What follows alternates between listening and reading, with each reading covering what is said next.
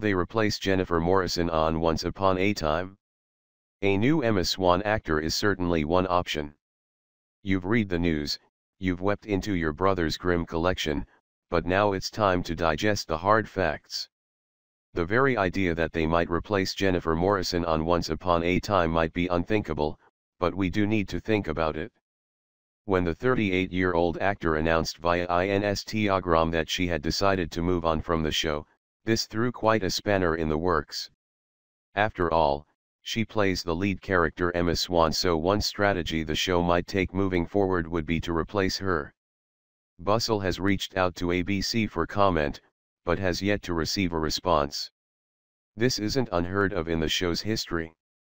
Robin Hood was initially played by Tom Ellis in Season 2, but Sean Maguire took over the role in Season 3 after scheduling conflicts prevented Ellis from reprising the role.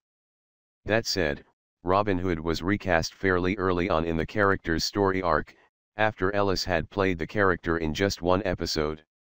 It's hard to imagine fans being able to come to terms with such a major character being recast so late on in the series. And it isn't as if the show hasn't seemed prepared for her departure for a while now. That whole prophecy stating Emma Swan is fated to die. Honestly, it's felt like the show has been on the verge of writing out the character for a while. Sure, Emma survived her battle with Gideon, but, given Gideon's response that this was far from over, it seemed likely that the team behind the show were gearing up to use Season 7 as an opportunity to potentially write Swan out. This would also be backed up by the character's history. She's the savior, a savior, and, as Jafar has pointed out, saviors don't get happy endings. While the early seasons were heavily focused on Henry Mill's birth mother, as the show has matured, there's been less and less focus on the character as we once knew her.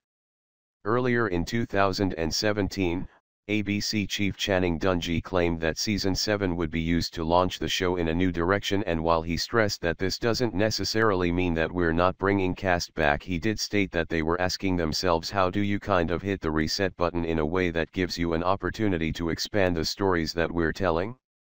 Given the fact that the show seemed to both be trying to create a convincing storyline to write out the former bail bond agent and is focused on taking its story in a new direction, I'd be all sorts of surprised if they went to all the trouble of replacing the actor. So, sorry Emma Swan fans, but it looks like aside from that one last episode that Morrison has agreed to shoot, it's time to bid adieu to the owner of the most enviable red leather jacket collection in Storybrooke.